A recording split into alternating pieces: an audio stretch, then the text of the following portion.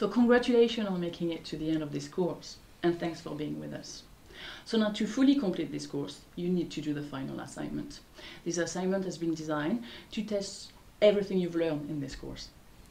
We hope this course has given you a better understanding of what critical thinking is, and it's given you a chance to develop your own critical thinking abilities to deal with and think about all the information that you have access to in your daily lives.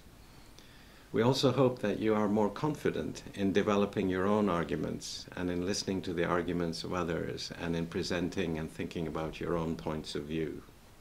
So thank you very much for participating in this course. We really hope that you enjoyed it as much as we did. We're really interested to hear what you thought about that course, so make sure to give us your feedback, either using the discussion forum of the course or by reviewing the course on Course Talk. So thanks again for participating, and goodbye. Goodbye.